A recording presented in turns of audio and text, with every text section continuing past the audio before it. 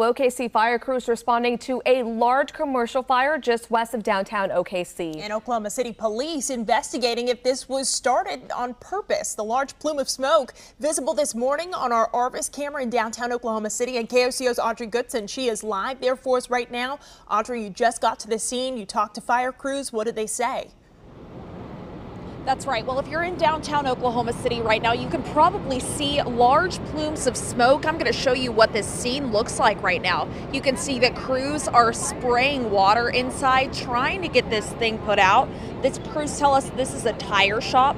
They have their ladder up, just trying to make sure that the fire is out. But they say that there have actually been 2 fires here tonight. Now, the first fire was called in around midnight, and Oklahoma City police say that someone had set the trash cans here on fire. Crews say they were called back here less than an hour ago. Shortly before 5 a.m., they got called back out here. One of these neighbors stated that they saw the front of the place was on fire, so they called in a commercial fire alarm. Once our companies got here, there was heavy flame coming from the roof and the front of this structure.